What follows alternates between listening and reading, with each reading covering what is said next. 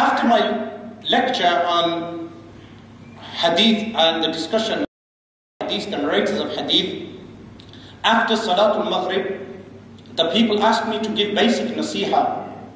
Basic nasiha. And I said, the basic nasiha is, let's go back to basics. Let's go back to basics. We as Ahl Sunnah wal Jama'ah must follow simple people. Our awliya of Allah subhanahu wa ta'ala, those awliya that we follow, was very simple people. I can name many of them, many who have passed away and some are still living, and in every age there are awliya of Allah subhanahu wa ta'ala. But all of them have something in common. They are very simple people. They all perform their 5 daily prayers in Jama'ah. So this first aspect is that we must follow them in this.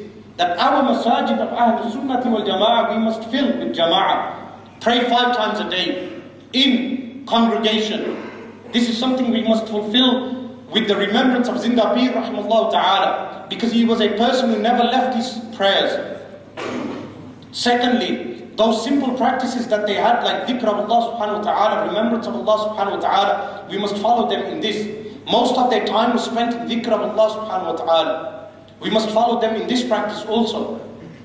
And the other simple practices of al-Islam, like staying steadfast on fasting, going hajj, fulfilling our hajj, the simple and basic aspects of Islam is something that we must fulfill.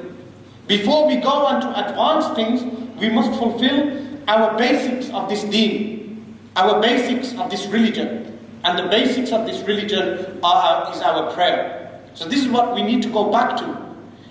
You know, if you stay in the company of these people, this is something you will learn. I traveled in Umrah in the year 2004 with Sufi Sahib, and during that time he did not leave Tahajjud prayer. He did not leave Tahajjud prayer during the journey. I witnessed also this with Maulana Muhammad Zaman rahimahullah ta'ala, who passed away this year. He was a relative of Maulana Niyaz Ahmed Siddiqui, Maulana Zaman, and when we went to Turkey, he would not leave his tahajjud prayer during our trip. While we were traveling, he would not leave tahajjud. This was something basic that he upheld, and he passed away in a car accident. When I went with Sufi Sahib to Al-Madinatul Munawwara, we sat in the i'tikaf, 10 days i'tikaf in Al-Masjidul Nabawi, and the first thing they noticed about me was that I would sleep.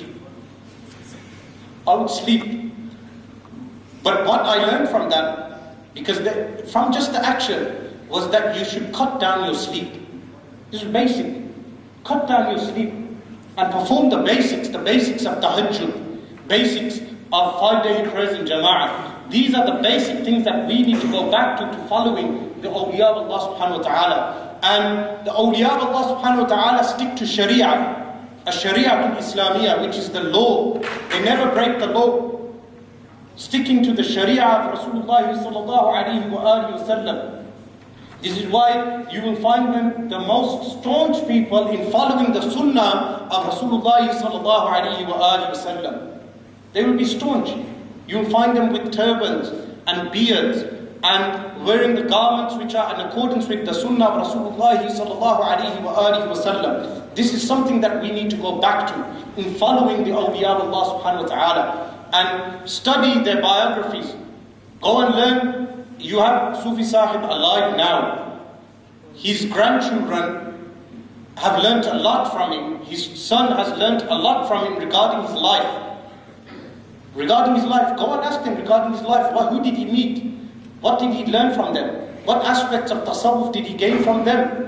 What did he learn from Zinda Pir rahimahullah ta'ala, a man who spent many years with him, you have in your midst, and yet we cannot make benefit from him. This is something very basic. Sometimes, people are only appreciated after they have passed away. Let's not make that mistake with the people we have amongst us. Make use of them now, and do not praise them when they have passed away. Make use of them now. This is something very practical, which I wanted to deliver to everyone here today, regarding going back to basics, learning about the awliya of Allah subhanahu wa ta'ala, making use of the awliya of Allah subhanahu wa ta'ala that we have amongst them. Go to them at least for dua.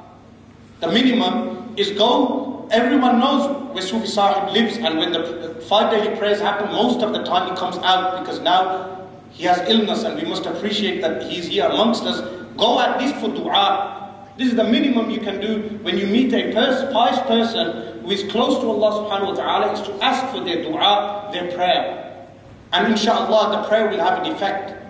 Instead of always going for ta'weed, go for their dua. Because the dua may have more effect than the ta'weed itself. This is a very simple message. May Allah subhanahu wa ta'ala safeguard our tongues and safeguard us from falling into fitna, tribulation, safeguard our iman, safeguard our actions, safeguard our hearts, and help us to go back to the way of the awliya of Allah subhanahu wa ta'ala. أقول قولي هذا واستغفر الله لي ولكم وأتوب إليه. MashaAllah.